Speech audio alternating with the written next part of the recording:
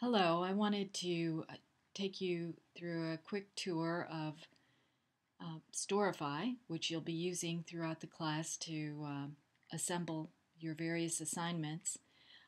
First, I wanted to show you this is the home page you'll land on once you establish your account and log in. When you do create Storifys, it will show you ones you have created. I wanted to show you this one really quick that I have on the digital skills gap, and it creates this nice header from the first image that you put in. It grabs that and puts it as the image for the background here.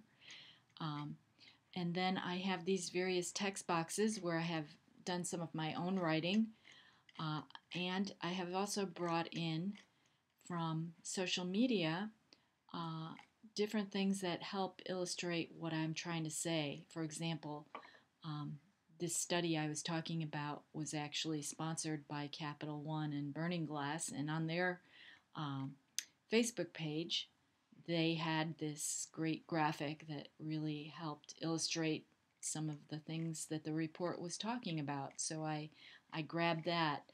I also created a little section for possible solutions to the digital skills gap, and there were articles. Now, instead of just having the URL, I was able to pull these over in a more visual presentation, so that's a little more engaging for your reader. I was also able to make my own video, which I uploaded to my YouTube account, and then I just dragged it over and it became part of my Storify. So I wanted to show you what a completed one looked like. Now, for you to get started, you will just click on this green New Story button, and that will take you into the work area. I'm going to go ahead and create a headline for this. I'm going to make it relevant to this class, so I will say my Benedictine identity. I could enter the description here, but I think I'm just going to put my byline here.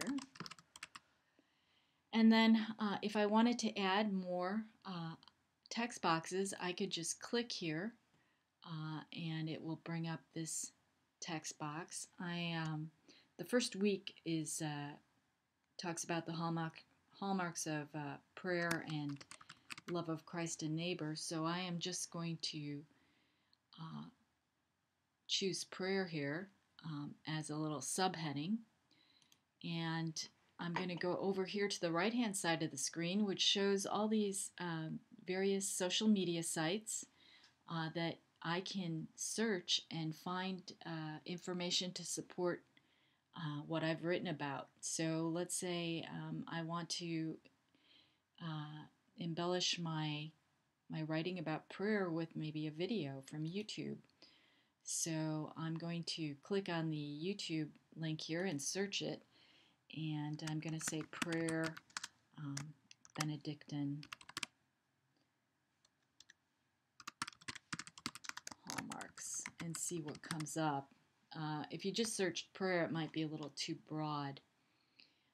So here's a video on what it's like to be inside a Catholic Benedictine monastery. If I want to preview it, I would just click on this link and it'll open it into a different tab in my browser and allow me to preview it and watch it. And if I decide this is the one I want to use, I go back to my Storify. And you don't want to click again because this will bring you back to the page it's on. But if you move your cursor over and it becomes the 4 arrows pointing in all directions, then you can click and drag. And I'm going to drag that under my prayer subheading there. And there is my video really easily and quickly. I could also go to Instagram, for example, and it may ask you to log into Instagram. Here are some Instagrams on prayer. You can, it'll only show you so many results at a time. but you can search through those. Maybe this is the one I like, so I'm just going to click on that and drag it over here. So those are the different elements that you can put into your Storify to help tell your story. As I said earlier, if you click on the More here, you can also embed a URL. Let's just go to like ben.edu and see what that URL brings up. So there it is. So see, it gives a little bit more of a visual. So if I wanted to use this once again, if I have the 4 arrows, I can just click and drag that over, and now it's not just simply a link, it has a visual tied to it. So I hope this brief overview has helped you get started, and if you have any questions about Storify, there's a lot of resources on the internet, tips and different videos on how to do things. But also you can email your instructor. One thing that I might add at the end here is that when you do publish, and you click the publish button, you can view, it shows you your story's been published successfully. You can view it and publicize it. And so there is the one we just created, and you'll notice that since that My Secret is Simple I Pray visual is what it grabbed for my header, that might not be what I really want, so I may go back and change that first image to something more visual. So thanks a lot for listening.